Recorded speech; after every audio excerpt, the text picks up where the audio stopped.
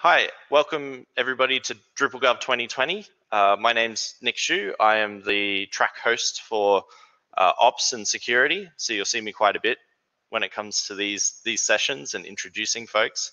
Yeah, I just want to point out that this is a very early bit of software, or this is kind of the first time doing this, especially for me. So if you have any feedback or questions, or don't hesitate to ask. I'm going to be fielding the questions, but I'll get straight to Michael. So I saw Michael present in, it was Drupal South 2017, and he was the keynote speaker, and I just saw so much passion for technology, and that resonated with me a lot. So everybody's in for quite a treat today for his talk. So I will cut over to him now, and we will get started.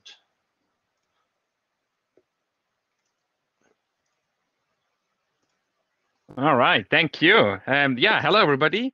Super happy to join, and this year's, unfortunately, that we cannot sit together, but it actually makes it easier for me because I don't have to travel for 30 hours.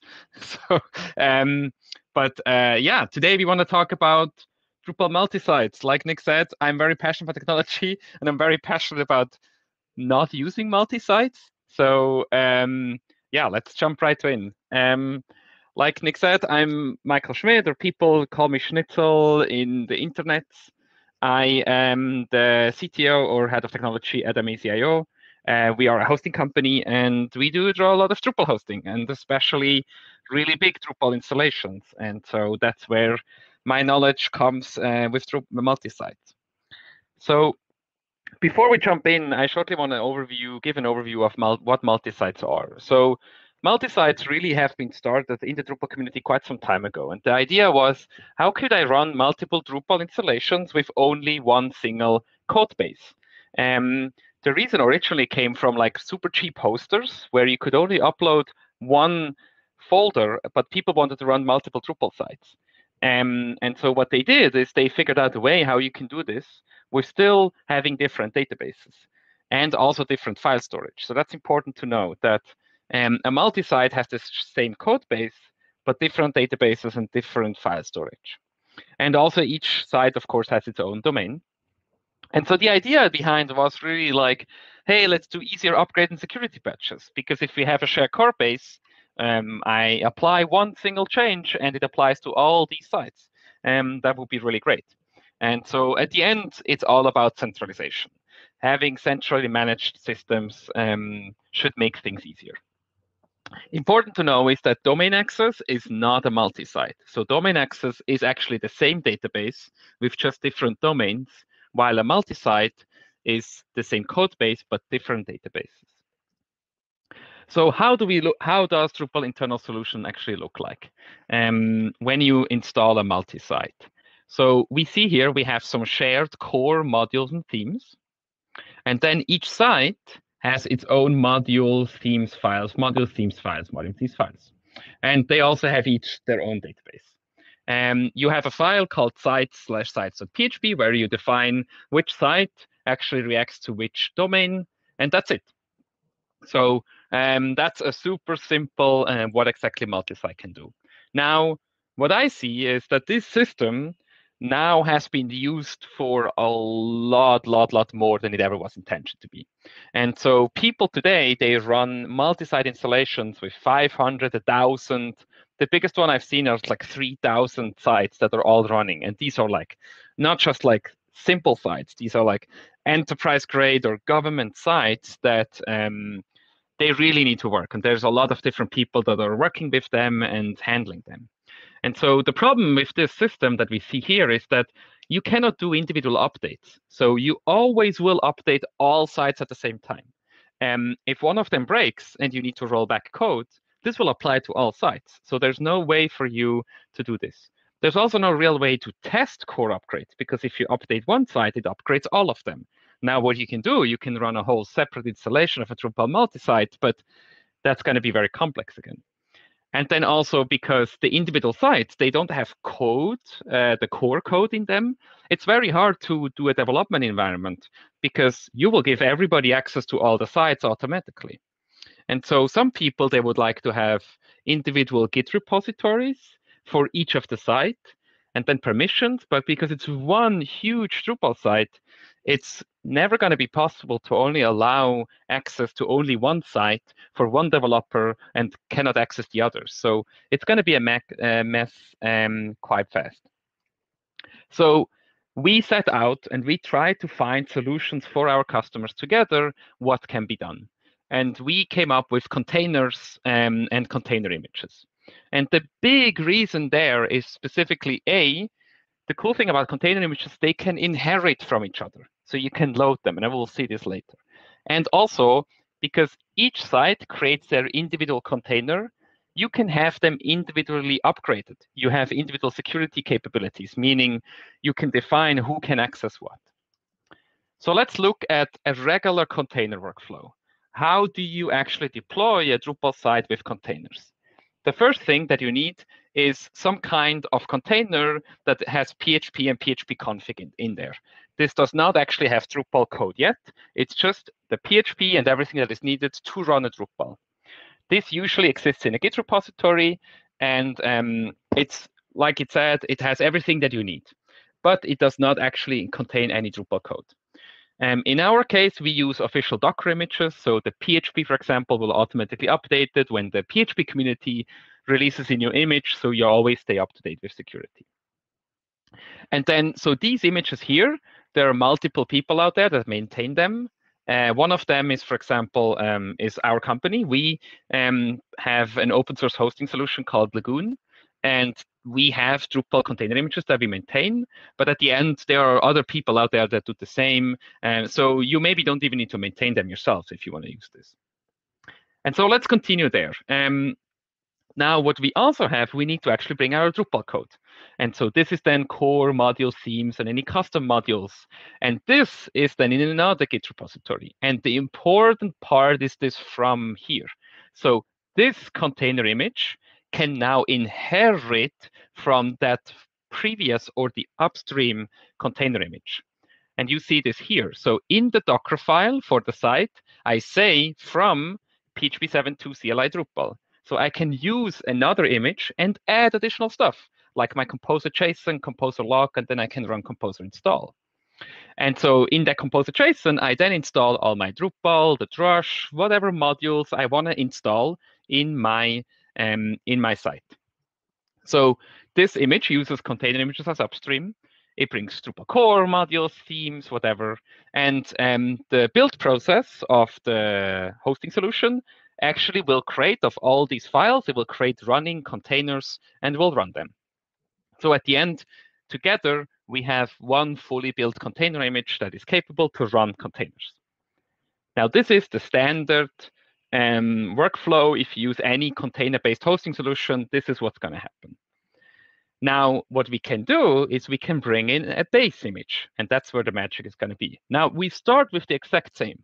So we still have our Drupal container images, and we still have an image that has a from there, but we're going to call this the base image.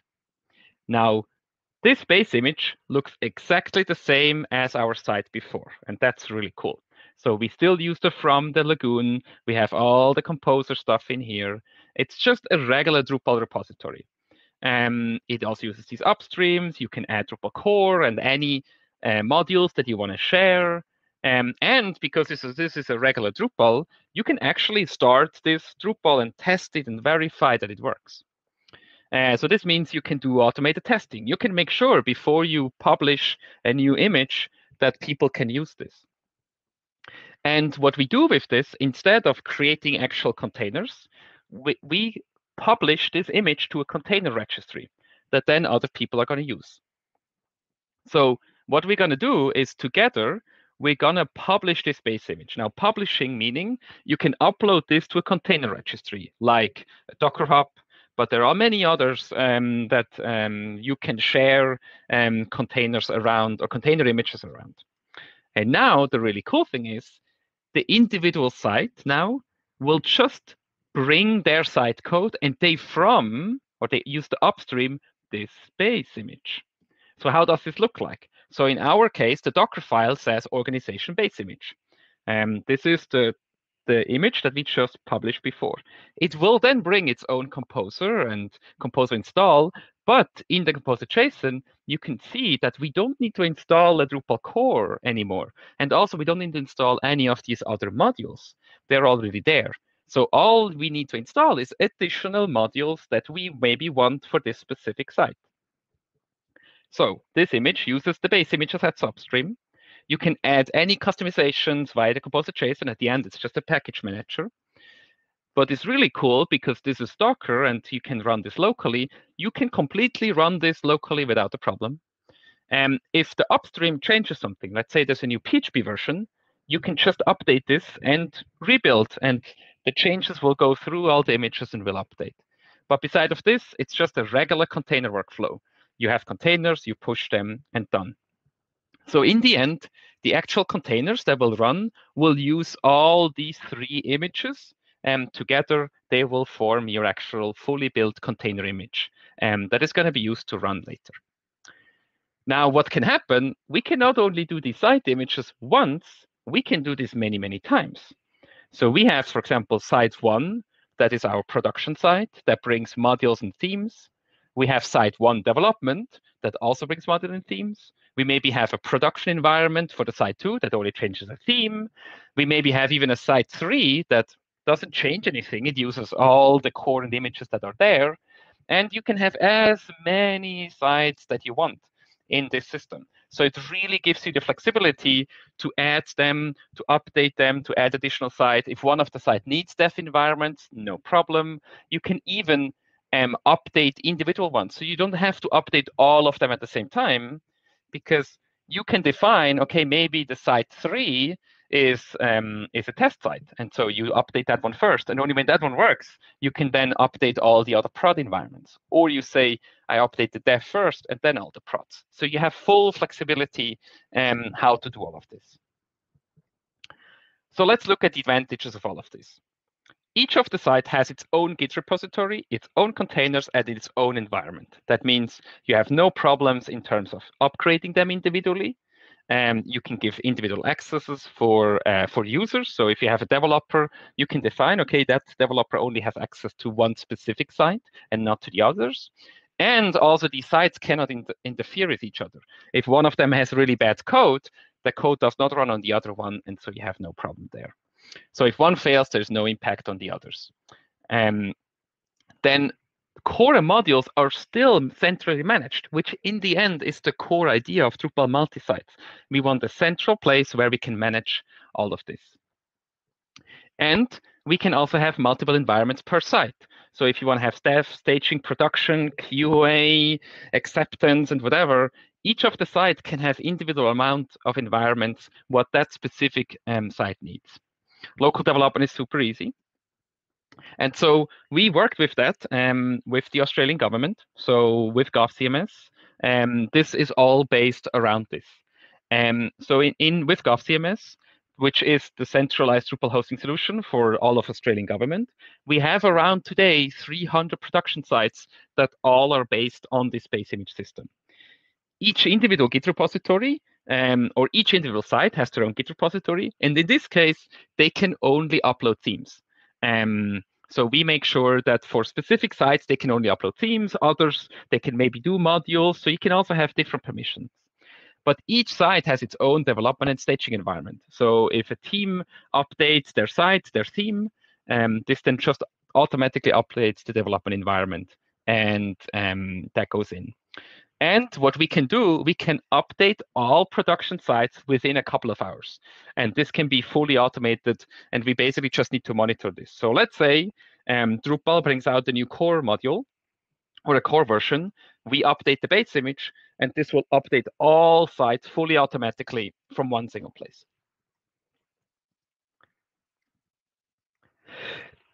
So in conclusion, multi-site installation with base images are super cool. They're easy to use. You don't have any stressful deployments anymore because you update hundreds of sites at the same time. You still have individual permissions and access per site. And of course, everything I told you now actually works for much more than just Drupal. You can use this for any other system.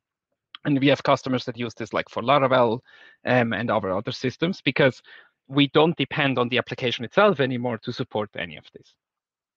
And yeah, if you want to see this in place or in action, we have demo environments which show all of this. So if you want to give it a spin, play around with it, talk to us, and we're happy to help. And that's it. Sweet. Cool. So we've got a couple of minutes left, and I've just been going through the forum. So so the first thing was asked a few times by I'll read Michael's. So actually, no, sorry, sample setup. So is there a sample setup that people can go and look at for this type of approach? Yes, there is one that we're currently upgrading. It doesn't exist right now, so I cannot give you access to it, but it should be there in a couple of days. If you want to see it, shoot us an email or contact me. Send me an email or contact us at Amazee.io, and I'm happy to give you access to the environment as soon as we have it up to date, because there are a couple of changes that we're implementing right now, but yes, they will be there. Cool. The next one, oh, actually, yeah, this was Michael. So the downstream composer.json isn't aware of, oh, sorry, the auto refresh is killing me. So the downstream composer.json isn't aware of upstream composer.json. Won't that, won't you have dependency conflicts? Yes and no. So what I showed you is a bit a simplified version for a 15-minute talk. It is aware of upstream composer.json. How this actually works is we're also publishing from the base image composer.json. We're actually publishing a composer package for this as well. And this is how the downstream composer.json is aware of the upstream. You will see this in a specific in the demo how this exactly works.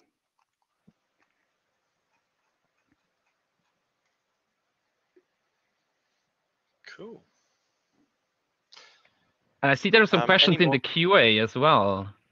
Yeah, I was trying to go in, but the screen just says closed for me. I can see them. For tickets closed. Okay, I'll let you field them then. So the easy one, the close-up of the T. So this was Drupal, the DevOps Days Austin 2017. They did a Monster of DevOps shirt that I really like. Have you played with multiple frontends for a single end or multiple backends? Asked Stuart.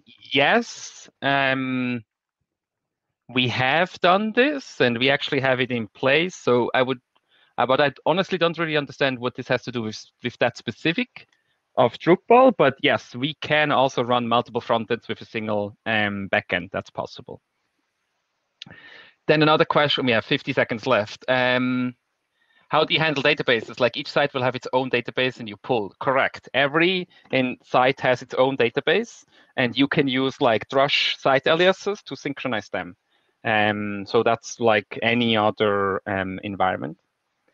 Then Sean asked, are there any performance reasons why having distinct project is a good idea? Yes.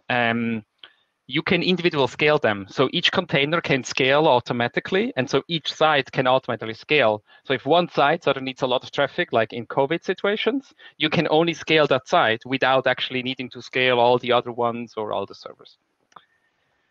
And I think that's it. If you have more questions, join our booth. I'm happy to answer them there. No problem at all. Thank you.